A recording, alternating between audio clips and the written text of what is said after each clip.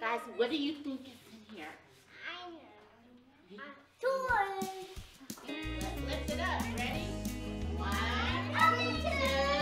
2, 3. I recently just saw the cherry furniture and I love it. I think it's beautiful. I love the darker tones, the veins of the wood that come through. There's a richness to it, and I think it pairs perfectly with the maple that we already have. My name's Julie Thorner. I'm president of Mini University. We're at the Wright State University Child Development Center. We've been here in this location for 35 years, and we have 4 locations in Southwest Ohio. When we think about environments for children, we want it to be very home-like. I love the variety and kind of diversity of wood tones, and I think that's really what life is about. There's richness in all the different colors and textures.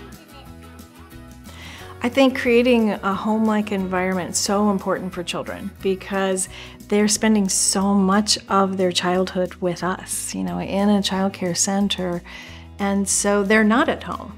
And so we want to provide that safe and fun place that reminds them of home and also gives them kind of new textures and new opportunities to explore, because that's how they learn.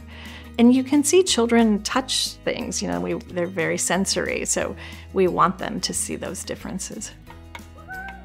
The home-like feel helps to keep the children comfortable in their environment, which makes it easy for the teachers to interact with the children.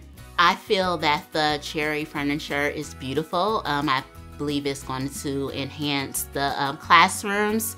One of the studies that the teachers do in pre-K is trees, and we already talk about that. So incorporating the new cherry wood would be very beneficial.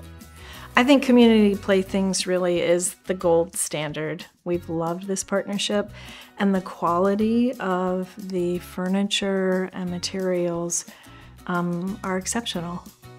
We've proven that just by the fact that we probably still have things that are 35 years old and are still in existence.